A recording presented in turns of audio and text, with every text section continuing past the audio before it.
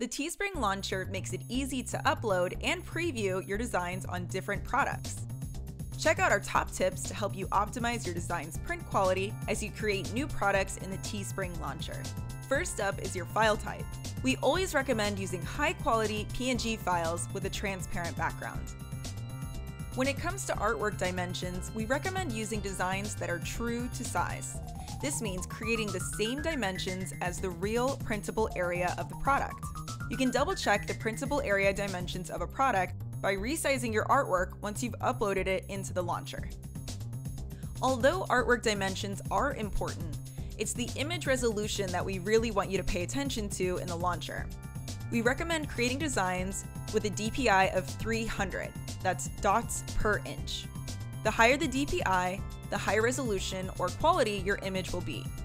The minimum DPI the launcher will accept is 120. If your image resolution is too low, we'll let you know before you can proceed to the next step of creating your listing. If your design features text, you'll want to make sure that it's legible once printed.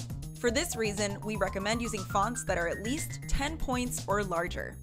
The color system you should use depends on your design goal.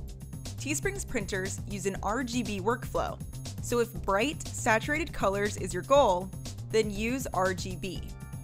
Just note that printers do have a limited color gamut, and it's not possible to reproduce every single color, so we don't recommend using overly bright colors like neons. If color accuracy is your main priority, then the CMYK color space is recommended. We have some new recommendations for file formatting based on recent updates our team has implemented.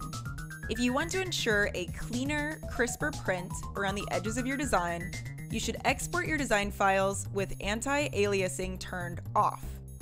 I'll show you how to do this in Illustrator and Photoshop. In Photoshop, there's no option for turning anti-aliasing on or off because the images are already rasterized. Instead, make sure the setting called Nearest Neighbor Hard Edges is selected as the resampling method in the image size settings. In Illustrator, when exporting a PNG, the last dialog box contains the option for turning anti-aliasing on or off. Make sure to select None before exporting.